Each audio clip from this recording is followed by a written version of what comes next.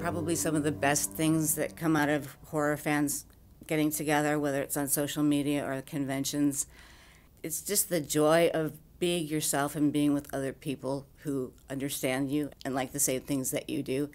And they automatically know something about you that you don't have to tell them. You know, it's like, I took a lot of crap for liking this at one point or whatever it might be. Or people thought I was weird, or no one talked to me because I liked goth stuff, or whatever it might be. You don't have to tell people that. They kind of know.